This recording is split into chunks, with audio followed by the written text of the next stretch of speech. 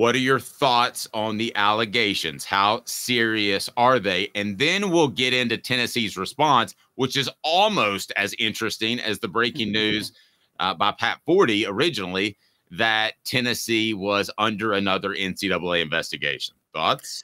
Well, first off, you don't ever want the NCAA to come in and investigate your program, because sometimes they can conduct an investigation in one direction and they find out something in another. Ask Bruce Pearl about that from when they came in to look at Lane Kiffin back in 2009.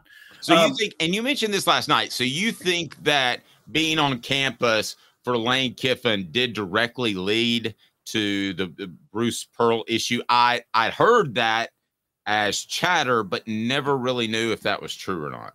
Well, Bruce Pearl told me that, so I'm going to say probably, but yeah. that's what he claimed.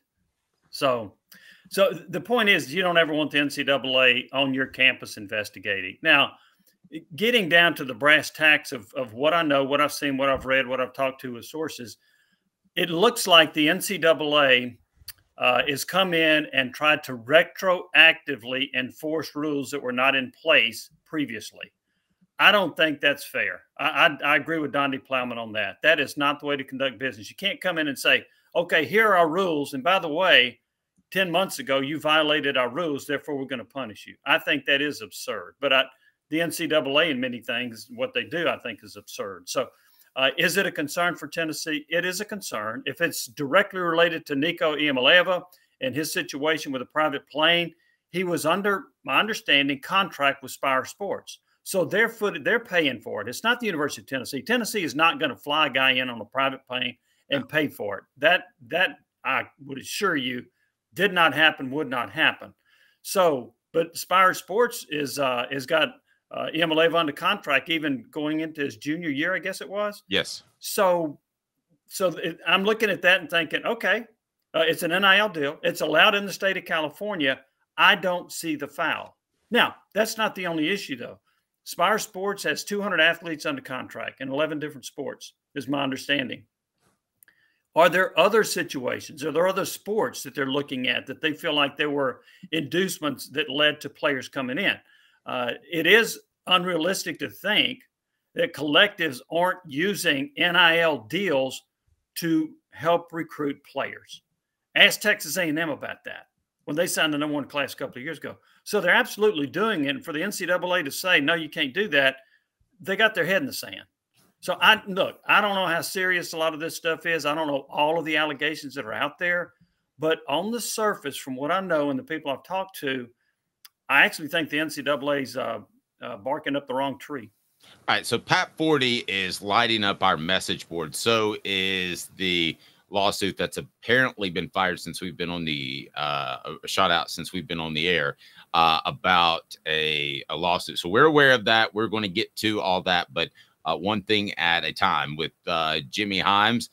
His appearance brought to you today by Don Self of State Farm. Customer service still matters in the greater Chattanooga area. Everybody wants a cheap rate, but what happens when you file that claim? State Farm Don Self and his team take customer service very seriously over 40 years. He is your State Farm agent in the Chattanooga area. All right, Caleb, fire, go. All right, so I just want to get this out there for those who may have not been living, who have been living under a rock, that there was an investigation. It was reportedly major over NIL. Yeah, for those that have not been living, that would be a problem for them. But yes, but to address Jimmy's point, we have to. I wanted to make this clear real quick for them with the Nico thing. According to the New York Times, at the heart of the investigation is that Nico Iamaleava was chartered on a private jet to Tennessee by Spire Sports in February of 2022. Now, Jimmy, what I want to point out is, okay, so that happened in February of 2022. Nico Iamaleava committed in March of 2022. The Athletic wrote a pretty detailed article at that time that made it an open secret that Nico Iamaleava got, what was it, $8 million to go to Tennessee in that big contract. That's debatable, the amount, but he did get a lot. He got a lot. Okay. Yeah. The NCAA then came out with their new NIL regulations in May of 22. A full 2 months after Nico committed and a full 3 months after this quote-unquote private jet charter happened. Now, then they said they will retroactively punish people. They said then that they reserve the right to retroactively punish people for NIL violations. I think they came at Florida State earlier in the year. They did. Is there any way that holds up in an actual civil court to retroactively punish people for, particularly when they're a nonprofit entity? Yeah, and Jimmy, if I can jump in, you and I talked last night. To me, we're old enough. Caleb's not, but I remember when the speed limit went from 60 to 70. When they put it to 70, I don't remember getting any sort of refund on my speeding tickets previously. But that's not how this went. It would be if they moved it from 70 to 60 and then ticketed you from going 70 when the speed limit was 70. No, that's my point. They shouldn't do things retroactively. That's my point, Jim. Yeah. And I agree with that. And that's when I mentioned retroactively earlier, that's exactly what I'm talking about. You can't come in later. So to Caleb's point, was that going to stand up in court? I doubt it. The NCAA, I thought when they hired Charlie Baker that there would be some sensibility to their rulings. Now, I don't know yet, but right now I'm having questions about that. I've heard good things about Baker, but this one doesn't look like it holds any water at this point based on what I know. Again, are there other allegations outside of Nico Iamaleava that they are looking at? Possibly. The number one item is the one with Nico. So that's the one we're hearing about, reading about, but there might be some other things that were occurring that Spire Sports was not supposed to do. For example, they were not supposed to be in direct communication with the coaching staff. Did somebody at Tennessee tell Spire, hey, we're recruiting 4 quarterbacks, but the number one guy is Nico, so go get an NIL deal with him? That's not permissible. It wasn't then. And if Tennessee did that, they're wrong. I don't know that happened, though.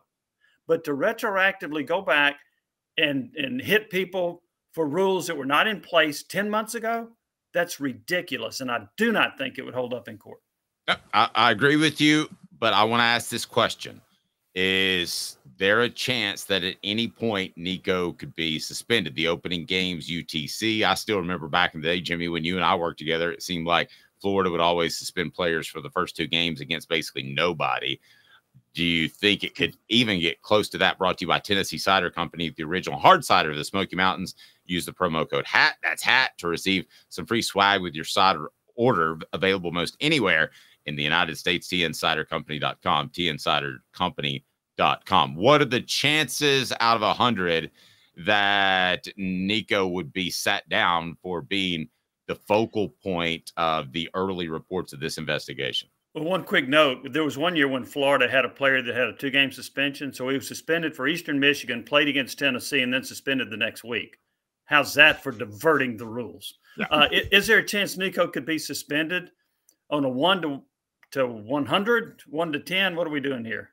I forgot what you said. Let's go percentage 0 to 100. I'd go, in my opinion, based on what I know right now, I would say 5 to 10%. That's about where I am. What about you, Caleb?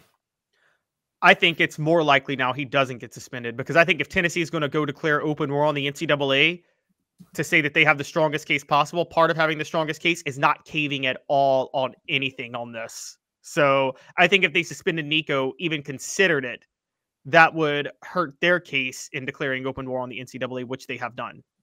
So you're at 0%. I'm at now -0, below 0% if it's possible. I actually think this increased the likelihood that he never gets suspended.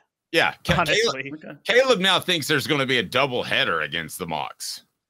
So I think Hypo will leave Nico. Do you guys remember the what was it, the Manziel signing autographs game where he was suspended for a half and then Kevin Sumlin let him come in the second half and just throw it all over the field? And I think they're going to do that with Nico. I think now Hypo is just going to leave Nico in the 4th quarter against UT Chattanooga when the game is 57-0 and say, hey, throw 2 more touchdown passes just to stick it to the NCAA. Well, he might do that anyway. Yeah, that's a good point.